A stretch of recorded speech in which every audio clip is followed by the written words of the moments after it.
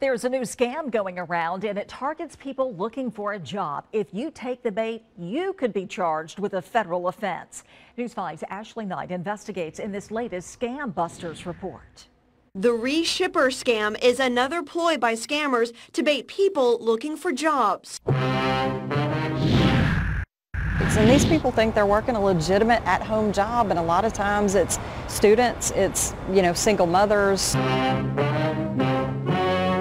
These people receive stolen items and ship them off to the scammers or another reshipper. It's a common tactic used by con artists. They're ghosts, basically, and they want to remain ghosts. Otherwise, people can find them and arrest them.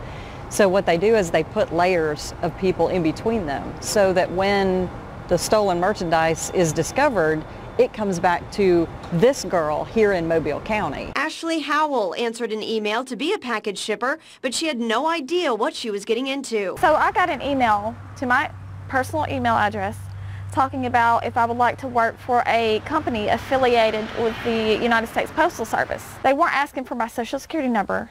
That's why I thought, okay, this might be legitimate. It all started when the Mobile County Sheriff's Office got a call from a North Alabama man saying his credit card number had been stolen and used on QVC.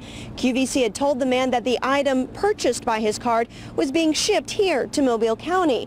And that's how Detective Laura Soulier found Ashley. I said, why are you getting these packages? And she said, well, it's my job.